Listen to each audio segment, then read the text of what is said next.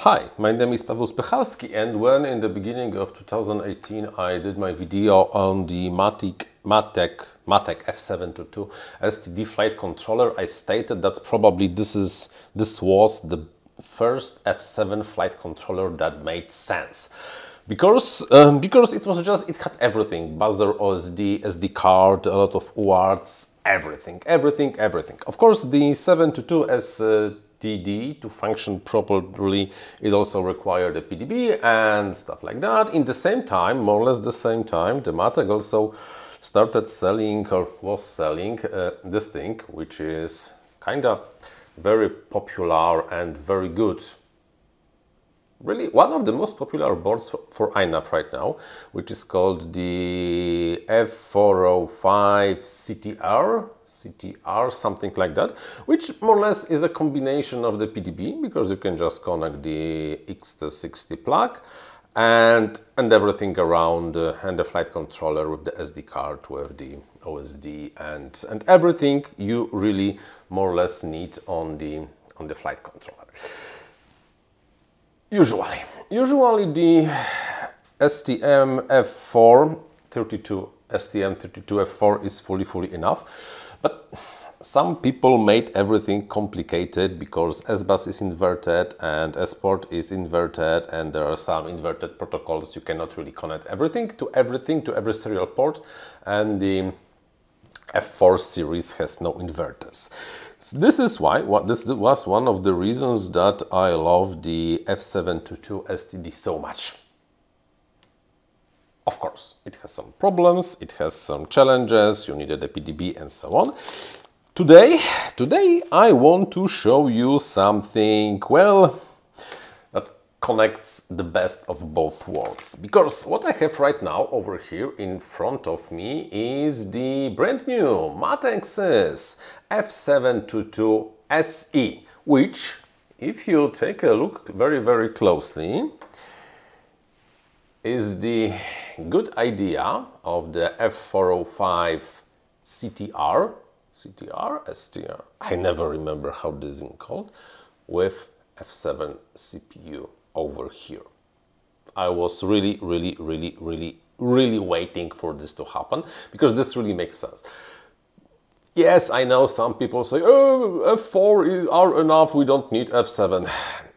Yes, we might not need F7, but F7 is a step forward. We want F7 because of lack of problems, or when I'm gonna connect the SBUS or SmartPort, because everything just works. So today let's have a look at the new F722-SE. This thing is more or less so new that if you want to use it, you almost cannot, because INAV is not supporting this yet on any official release. We have to wait for INAV 2.1 for this to happen. Betaflight supports this thing only from version 3.5.3 or something like that. There is no support on the other older flight controllers, and the board itself has some really pretty interesting features that really differentiate them from, for example, from this F405 CRT or CTR. Oh, it's written over here, it's CTR. What are those? Haha, good question. There are two such a things. Thing number one, let's find, okay, you see here, there are pins over here, focus, focusing, called C1 and C2.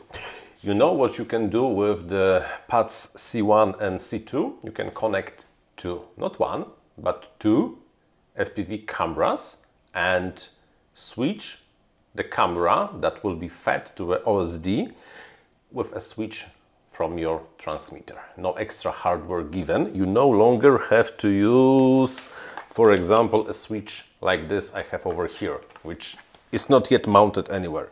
You can just do it with regular Betaflight and choose which camera you want to use. You might say, what for? Obviously, you're not flying with the airplanes. Why you are not flying with airplanes? Because you're not, obviously.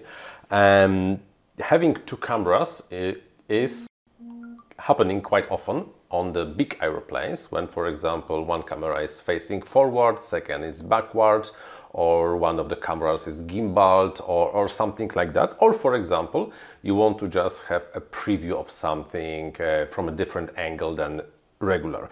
On the mini quads, okay, probably rather it's not gonna happen because what for?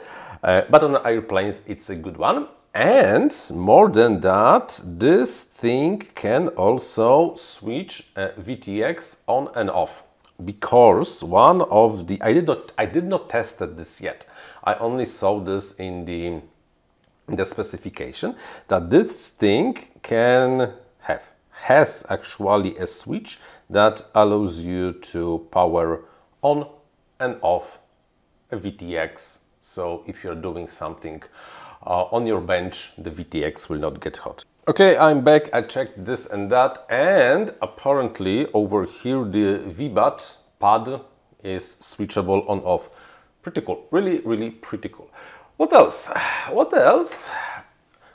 5 serial ports, the I2C bus, the RX6 on every corner to make the ESC telemetry simpler, PDB, current meter, voltage monitoring, of course, SD card, OSD, 2 gyros.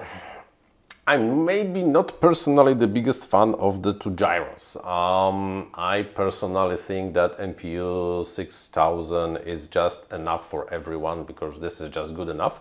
But I know some people want to use the 32 kHz mode, so they want the more sensitive and faster gyro, like ICM20602. Okay, yeah, if you really want to, then why not? Yeah, this flight controller probably is something you really want.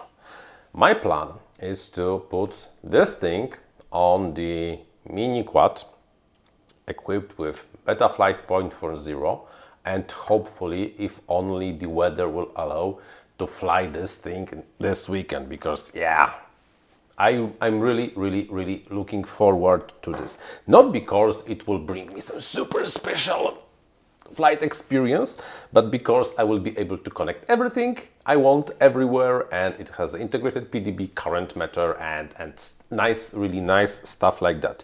Probably I will not use C1, C2 switcher because on the mini quad there is just not enough space to do it, but still it really, really